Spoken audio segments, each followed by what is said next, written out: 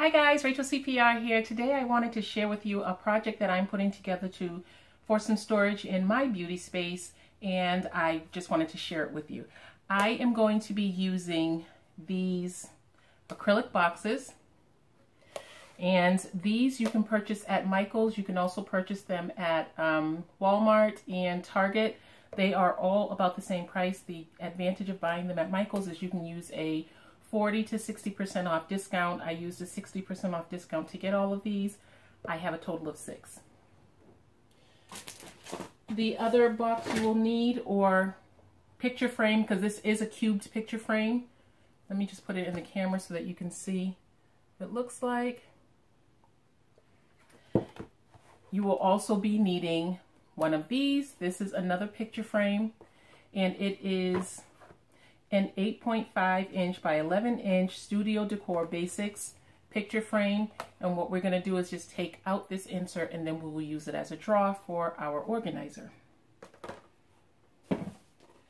I will also be using this cutting mat from the Dollar Tree. I'm sure you're familiar with this.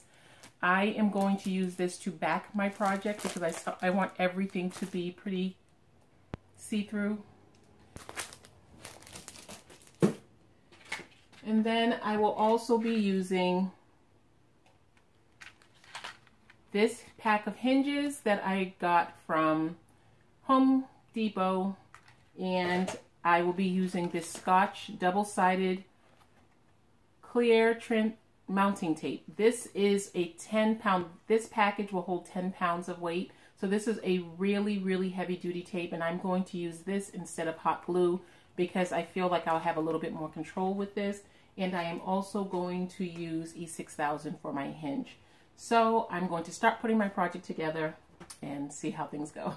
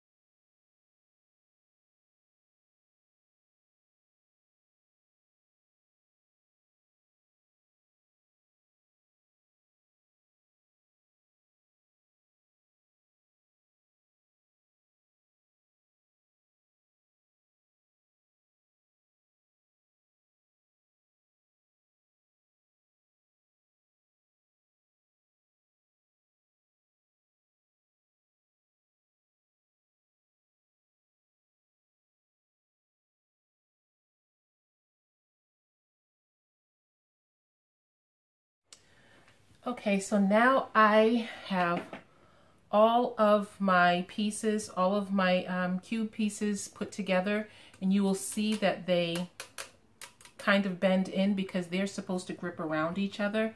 So I am going to use my top layer to secure this just the same way I did it at the bottom. And this can be the final part of the project, outside of just sliding your drawers in and putting the back on. But what I am going to do is I am going to make a top compartment instead of just having a top kind of shelf. I'm going to secure this on here, and I'm going to make sure these open up all the way with the same overhang as the bottom pieces, and that is what's going to make it super secure. But then I'm also going to add my hinges to the top with another one of these, which I ran out of them. I have to run to the store and get another one. And I'm going to make this an open and closing container where I'm going to keep some makeup brushes. And I'm really excited about that because I know with the clear cube there is that opening and closing top, and I really wanted to make it as close to that as possible.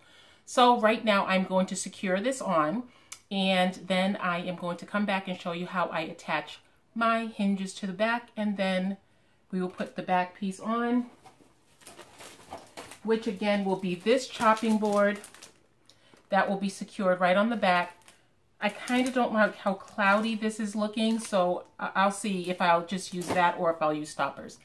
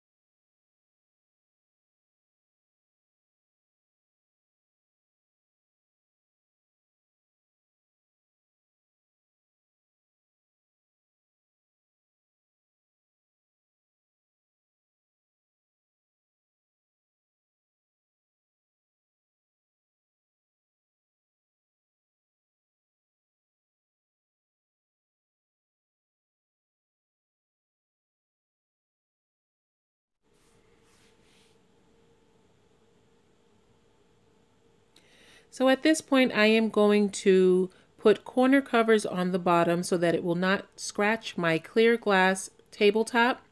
And I am just going to secure these corners with the double-sided tape. This is optional, but it is a good idea. And once I put those on, I realized that it was great also to slide the back cover on, and I also secure that with double-sided tape. And then you get the results, which turned out to be very, very beautiful. It was more than I expected it to be, and I hope that you enjoyed this video. It looks clear, it looks great empty, and I love it when it's filled with my makeup. It has been very, very useful for me, and I hope you enjoyed this video. If you did, don't forget to give me a thumbs up and tag me on Instagram at rachaelcprhair, and I would love to see your creation. Thank you so much for watching, and I hope you come back again. Bye!